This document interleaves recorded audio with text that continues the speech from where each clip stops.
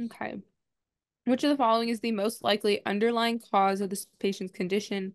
Abnormal collagen synthesis, deficiency in vitamin C, deficiency in factor VIII, mutation in fibrillin 1 gene, and mutation in the dystrophin gene.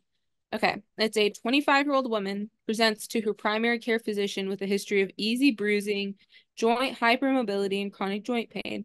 Her skin is also very stretchy and tears easily. She's had multiple joint dislocations in the past, especially her shoulders and knees. Her father and grandmother of the skin, and she demonstrates hypermobility of her joints.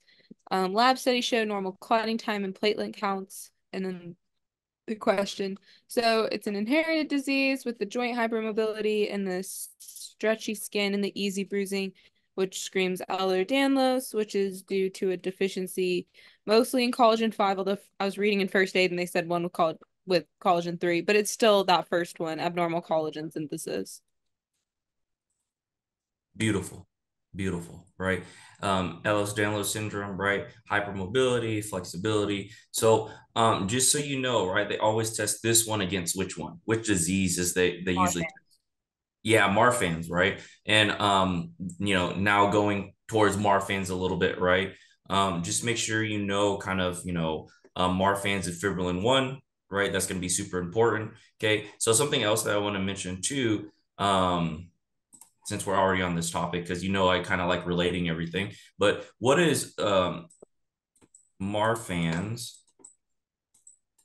versus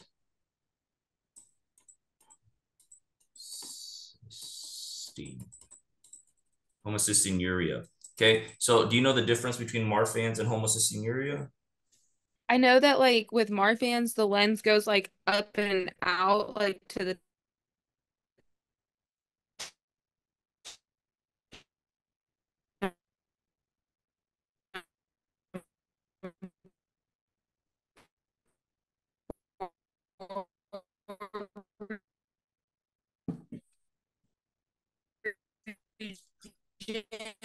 whereas like um the lens goes the opposite way with homocystinuria. Okay, That's okay, like the biggest sure. one I know to distinguish the two. Yeah, lens up, right, lens down.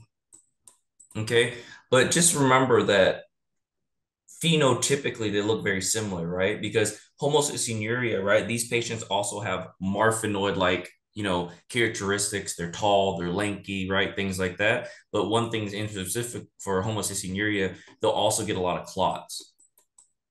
Mhm. So that's super important to know because young people that get like strokes, heart attacks, things like that. You're like, how the heck can that happen? And they look like Marfan's, and they'll ask you, oh, which one of these is it, Marfan's or is it homocystinuria? And just remember that a lot of people will be like, oh, they're long, they're lengthy, they have long fingers, and then they miss the idea of having strokes and things like that, and so they'll pick Marfan's, but actually homocystinuria. That's why I wanted to bring it up.